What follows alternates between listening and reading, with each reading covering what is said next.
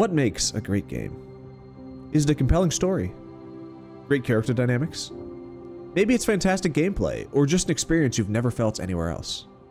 What if I told you that this game already exists, and yet, it's handled by one of the most hated companies in all of gaming? Sounds crazy, right? Well, sometimes the crazy becomes reality and you're left with something amazing. Or like a serial killer. Not my best comparison. But I'm getting ahead of myself. Before we begin though, we're gonna need to go back to a time to when things were just getting started.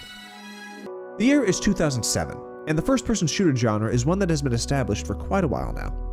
Generally, these games are focused towards an audience that wants to flex their mechanical skills.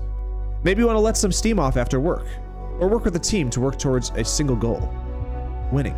The shooters we had leading into 2007 were good, but what we were about to receive would blow all of that out of the water.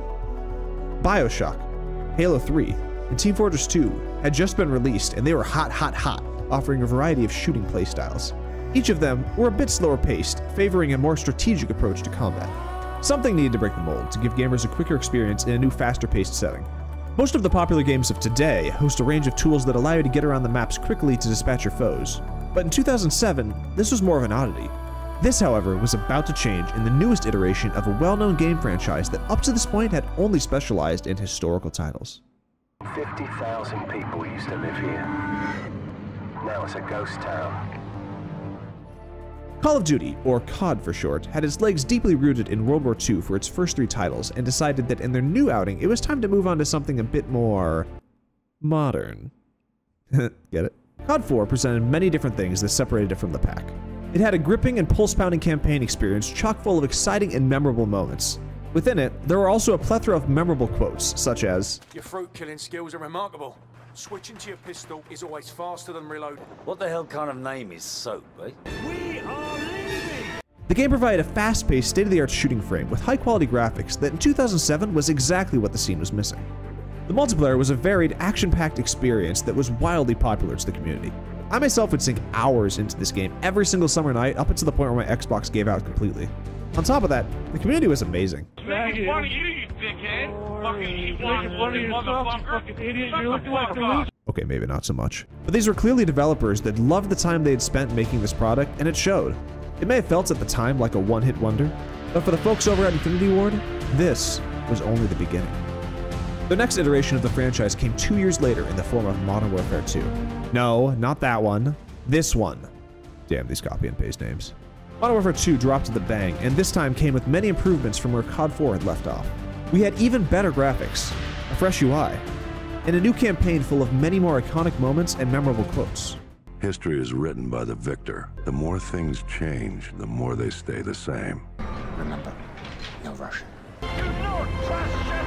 Then you slide on over to the multiplayer, which had managed to add a plethora of cool new features. They added more gun customization, adding a variety of new kill streaks, and yet again, increasing the speed of the game even more. Mod 2 had moved in a fantastic direction, but soon after its release, relations soured between 2 of the higher-ups within Infinity Ward and their publisher, Activision, and the pair was subsequently fired. Not willing to rest on their laurels, however, the duo partnered up again and combined their creative prowess to found a brand new studio, and thus, Respawn Entertainment was born. Following their departure, many of their former Infinity Ward employees had also jumped ship with them to join Respawn Entertainment in an effort to create more games similar to how their Call of Duty titles had felt. But making a new studio of this size right out of the gate with no backlog of other games to fund yourself with is expensive, so the company sought to acquire funding through Electronic Arts. Whether it be their rushed low-quality game releases, poor treatment of their employees, or oversaturation in the usage of loot boxes, EA doesn't have a great reputation. Regardless of that fact though, they had money and Respawn didn't, so it ended up being an offer they just couldn't refuse. After things were sorted out, Respawn jumped right into the development of their first title. The idea was to create a shooter so amazing that it could take down the titans of the industry like Battlefield and COD by revolutionizing the FPS genre. And in the dawn of 2014, quickly following the release of the 8th generation of consoles, Titanfall was delivered to the front. Stand by for Titanfall. Titanfall was one of the first games at the time that didn't try to cater their release to both the current and previous gen consoles. In doing so, it was able to really push the technology forward by utilizing the power that these new devices held. We saw maps littered with AI soldiers, a multitude of towering powerhouse mechs, and a smattering of all sorts of particle effects in every frame. The game had implemented an intricate parkour system combining wall running, double jumping, and wall hanging. It The weapon options were very bare bones in this game, but each had a specific role that they fit into. The weapons were ranged from shotgun to sniper, and each one felt like they were designed to shoot slightly further than the last. The maps were designed to encourage verticality, with multiple floors on each building and lanes wide enough for you to maneuver through with the Titans. Speaking of which, the Titans themselves had 3 chassis to pick from, but few weapons to decide between. The game felt very unique, but unfinished. There was no single-player campaign to speak of, and for a game that is multiplayer exclusive, $60 was quite a high asking price. The multiplayer campaign, while fun, just didn't fill the same hole that an actual connected single-player storyline would have, especially since its progression through the levels would be the same regardless of which team won. They tried to remedy the situation by adding a horde-like game mode called Frontier Defense to the game later down the road, but it was bare bones and arrived too late to make any real impact. The community enjoyed the game while they could, but were only able to take so much of this limited product before boredom set in. So is this it? Was there really nothing else? Is this all that the hyped-up Respawn Entertainment had to offer? No.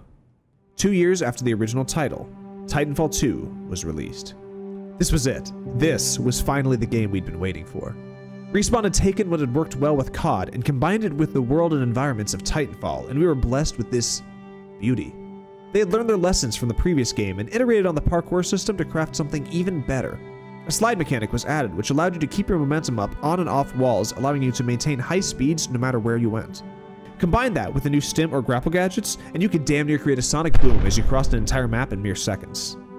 A second large but controversial change that they made was to limit the Titans to specific loadouts on fixed chassis with only minor adjustments that could be made by players.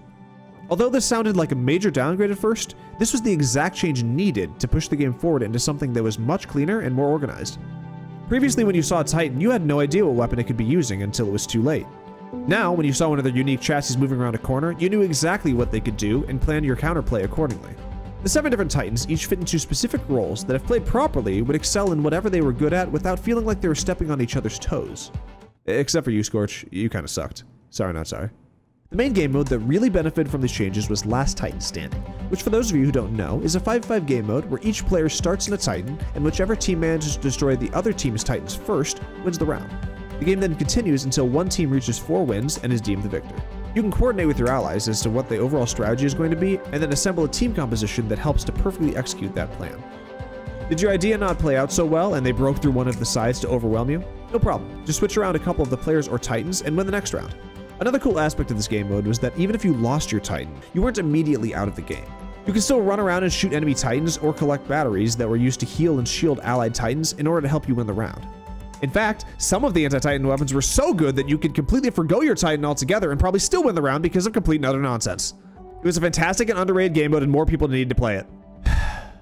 Sorry, I got a bit sidetracked there. Where were we?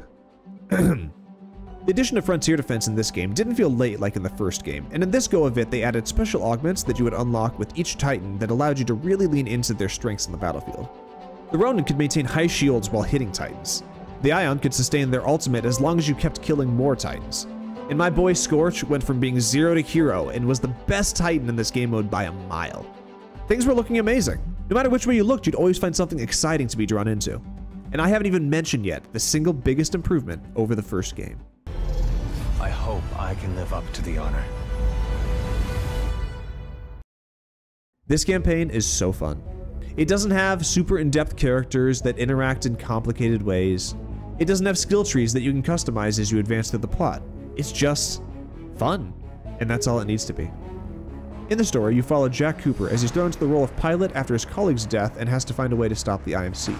The story was a pretty straightforward good versus evil plot, but none of that mattered because what they did deliver was pure spectacle. Each level offered a distinct experience that required you to think a little differently each time around. Whether it's bushwhacking through a jungle in search of batteries, escaping a factory as it constructs buildings on top of you, or sifting through radiation as you power up a facility with your Tesla gun, the game never fails to keep things interesting. On top of that, you have a plethora of boss fights throughout the game that force you to use all the skills that you've acquired up to this point in order to fight for your life. But the Titanfall 2 campaign really comes to a climax around the midpoint of the story in a mission where you have to travel between 2 parallel timelines in order to navigate the landscape in an effort to discover the IMC's grand plans. This mission was a masterpiece, and it's always the first thing I think about when I remember the good times I had with this game. What a gem. However strong all these elements were, the game was plagued with too many external issues resulting in its early swan song. The previous title being so underwhelming turned away many potential customers from even considering buying the sequel. and the scar of it being a video game produced by EA damaged its reputation into being seen as just another quick cash grab. The largest detractor, however, was derived from its poor release schedule. Titanfall 2 was released on October 28th of 2016, 1 week after Battlefield 1, and 1 week prior to Call of Duty Infinite Warfare, which left any gamers with limited budget to decide on whichever game they were most familiar with, and as the black sheep in this relationship, Titanfall 2 was left on the shelf. This quickly led to the game having a small and fast hemorrhaging community that was all but gone within a year, leaving Titanfall 2 to be lost to the ether. What a shame. Luckily, however, for Respawn, this was not the end. Regardless of whether or not it had received enough playtime, Titanfall 2 had allowed them to create a fantastic shooting frame from which they could adjust even further, and 3 years later, in February of 2019, they dropped Apex Legends, which simplified the formula by removing Titans and the double jump in favor of a class-based battle royale experience that continues to be massively popular to this day. Even in its dead state, Titanfall 2 is still pushing the FPS genre forward. And for those of us that were able to be part of this ride, I just wanted to say, thanks. You will always live on in our memories as legendary.